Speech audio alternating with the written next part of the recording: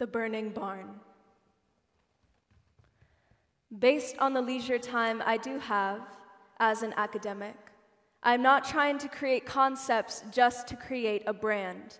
I'm trying to theorize what's going on in a world on fire and people telling me to stay in the barn.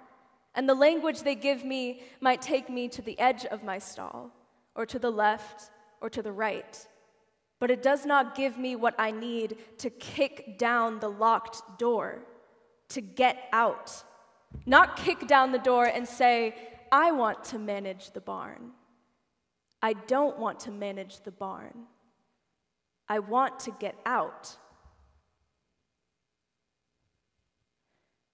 If I was a student in the 1920s, I would have dropped out.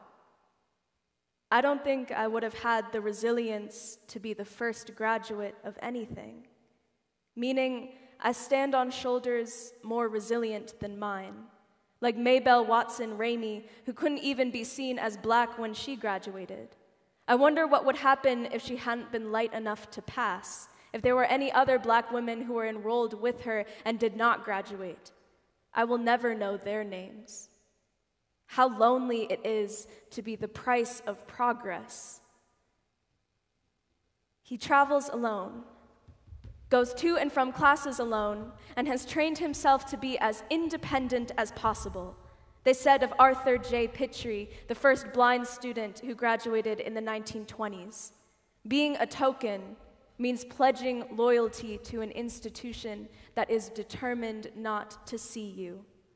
I stay in college while I watch my friends leave, a place of learning that dispossessed them of their passions and drove their dreams sightless, like my friend back home, an anthropologist of his own distinction, bagging bouquets in the morning, stocking food pantries at night, more friends, another poet, another theorist, another scholar whose scholarship dried up after a year, or who got tired of being stared at, or who couldn't support a GPA and a job on the same back, who got fired, who was tired of being stared at, who was never picked back up.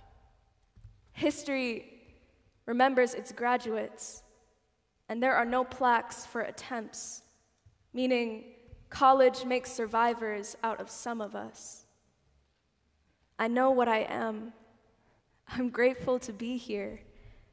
I taste the boots earthfully shove, and I learned how to dance.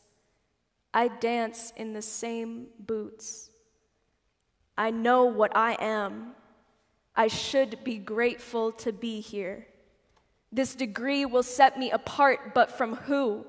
Now I'm a show pony in a burning barn. It's getting hotter and hotter everywhere, and we are holding the torch and the extinguisher, I hope, to be more than ornamental.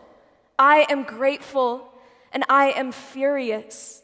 My hope is often unrecognizable to me.